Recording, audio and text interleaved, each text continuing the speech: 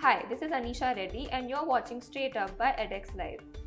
Multiple days of protesting, instances of police brutality and campaigns on Twitter. Looks like MBBS students of Haryana who have been voicing their displeasure against the bond policy and the state government have now come to a compromise. In today's video, we will give you more updates on the same. Now, the students are demanding that the government slash the bond amount to Rs 5 lakh from Rs 40 lakh and the mandatory service period of 7 years to 1 year. They also asked the state to prohibit banks from interfering with the bond policy and demanded that the agreement remains between the state government and the students.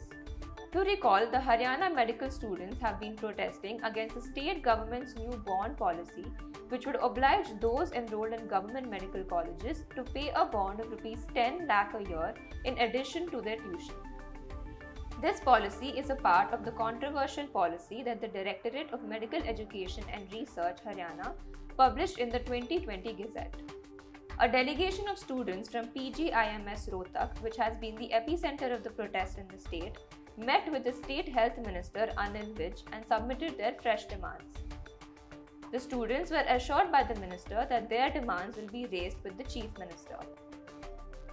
However, the students also said that if the government does not take any affirmative steps towards their demands, their ongoing protest will intensify further. Additionally, they have also claimed that the college administration has sent letters to their homes stating that the students' demands have been addressed. The letters also mentioned, and I quote, "Students have been agitating in front of the director's office since last many days, which has disrupted the smooth functioning of the administrative office, public work and MBBS admission counselling." It adds that, as such, students are not attending classes and further threatens them with consequences like not being allowed to sit for exams, expulsion from hostels and rustication.